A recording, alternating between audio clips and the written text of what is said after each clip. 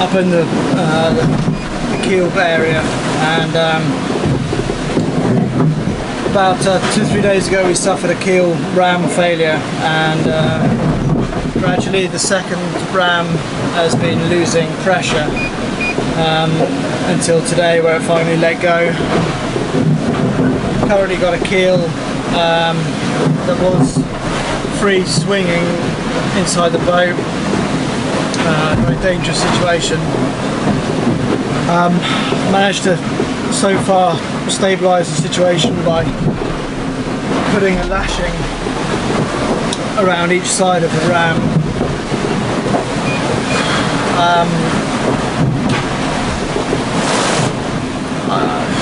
I don't know what to do next, really. I think got to somehow secure the rams themselves. The keel's still got quite a bit of violent movement, which is shaking the boat around, shaking the rig around, shaking the bulb around.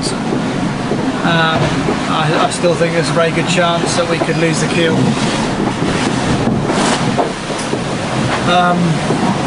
I'm kind of running out of ideas about how to stop it, but just have to keep persevering. You can see the lashings that I've put on.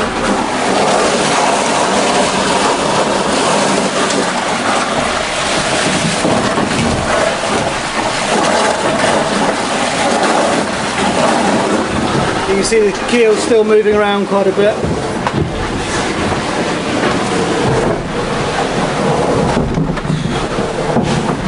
This could be too difficult to solve, this one. It's got my beat at the moment. You never know. We'll find a solution, I hope.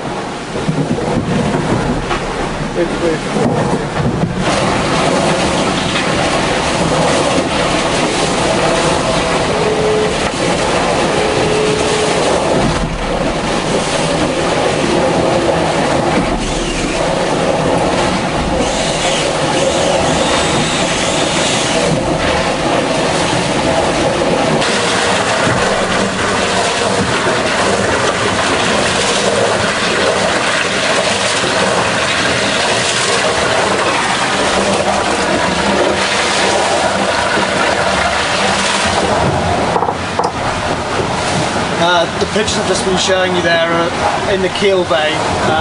You can see the lashing that I've had to make both across the rams and aft, putting the keel back.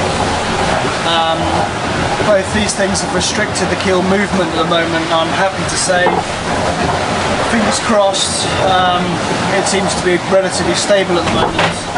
That noise you can hear is the keel pin wearing on the keel bearing, where the front washer and the self-aligning filling has all but disappeared, and that sound is the keel pin grinding against the bearing. Now, you know, we've got 2,500 miles left to sail like this, which is obviously quite nerve-wracking. All I can do is relash and tighten the lashings and try and keep the pressure off that pin in any way I can.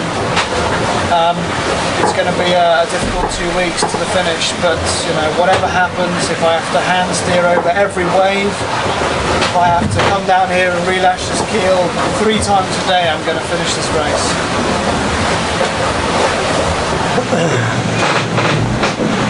Finding it very difficult to sleep.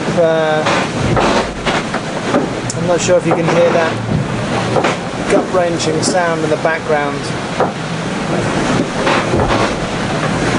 but that's the keel, the front bearing of the keel wearing on the main pin,